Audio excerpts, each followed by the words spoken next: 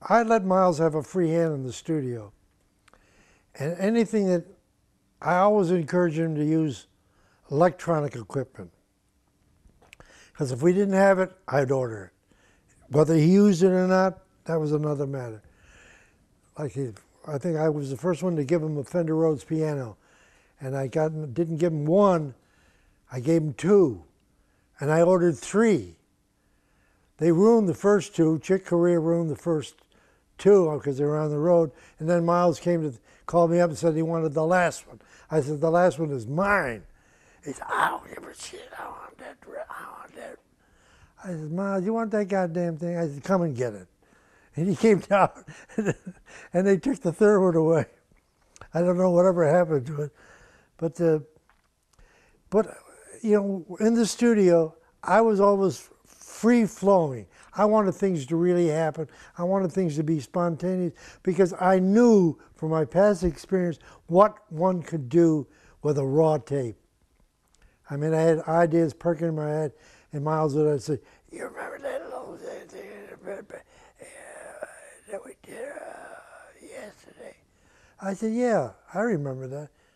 He said, I want that to be put in the record. I said, leave it to me. Leave it to Beaver. I said, I'll put the goddamn thing in there.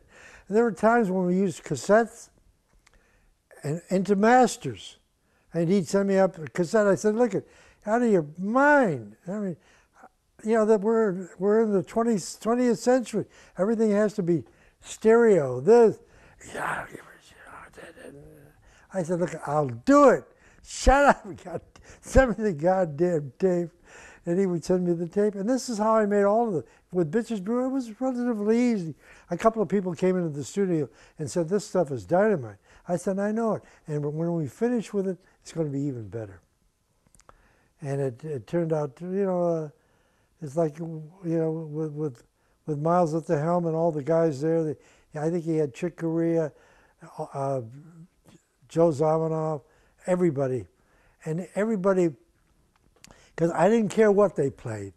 You want to jump on somebody, you know, solo or whatever, and make it a multiple thing. That was all right too, because in those days I might have had 6 tracks or 8 tracks.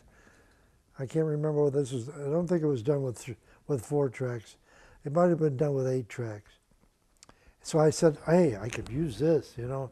I could drop this out, put that in, add this, add that, and maybe use Miles in sort of a reverb way, in a different way, with all the machines that I have at my disposal, and come up with something quite unique. I didn't know, you know, when we finished with it, it was going to be as great as it is, but it is. It's a great record. I think that's it over there. But there were a lot of, you know, I never looked for the moment, as I was always on to the next project. But I knew that we had something, you know, and with all the electronics and the gimmicks, because I don't think he was aware what really went on in the editing. Because a lot of musicians used to tell me they would hear the stuff on the radio, and they would say, "Who the hell is that?"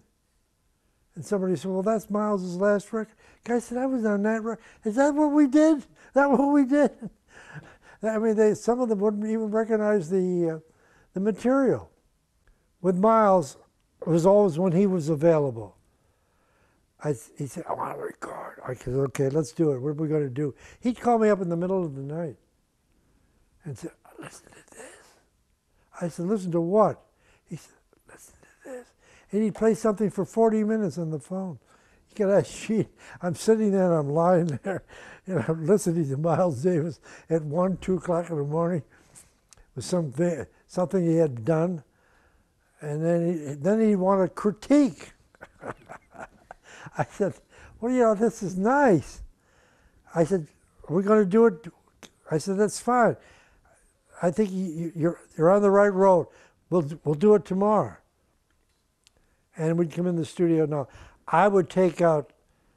Now we might have recorded for 5 months, and I said, "Oh, I need a piece there. I might go back in one of his tracks and take something out and put it in Bitches Brew. And I'd do that with a lot of his stuff. You know, just when something, I didn't have something and I wanted it, I'd go back 1 or 2 sessions before or 5 sessions before, because I remembered there was a couple of good tracks. And I used to have stacks of tapes in the editing room. Stacks. They used to come in and say, look, can you clean out this place here? Jesus Christ, you got every tape in the vault here. I said, well, I may need it. And I would listen to something and I'd say, I need those 8 bars or those 16 bars. That's just what I want.